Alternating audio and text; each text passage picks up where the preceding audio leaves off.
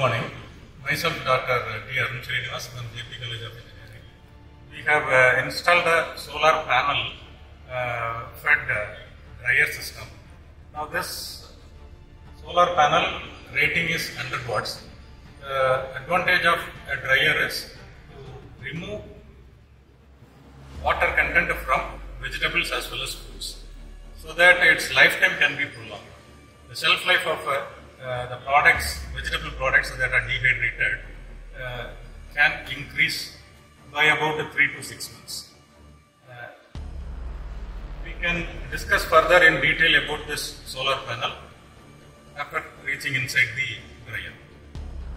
This is a solar dryer. We have purchased this from ATR Solar. We can infer from this panel, we can infer the temperature as well as the humidity. Normally, we maintain a temperature around 60 to 65 degrees Celsius. The average temperature will be maintained around 60 to 65 degrees Celsius. Whereas the humidity percentage will be somewhere around 50%. It depends upon the vegetable products that we are placing inside the dryer. So continuous monitoring can be performed from these panel, as well as the same data can be transferred, and they can be transferred to a mobile phone handheld device and can be monitored periodically.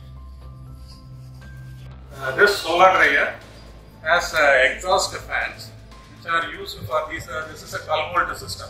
So the supply for this fan is supplied through the solar panel that is placed above, from which the DC supply is carried. Normally a solar panel will be producing DC supply.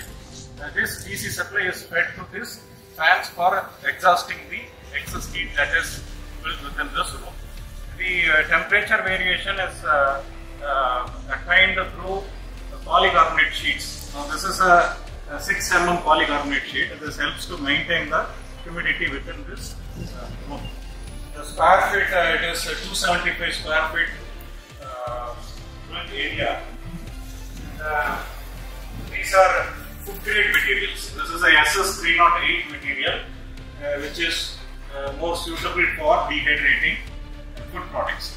Now the temperature variation can be attained through these coils. These are 1500 watts coils each. So altogether we have 4 such coils. So total consumption is 6000 watts. Now the temperature and the humidity can be continuously monitored by using these sensors. Thank you.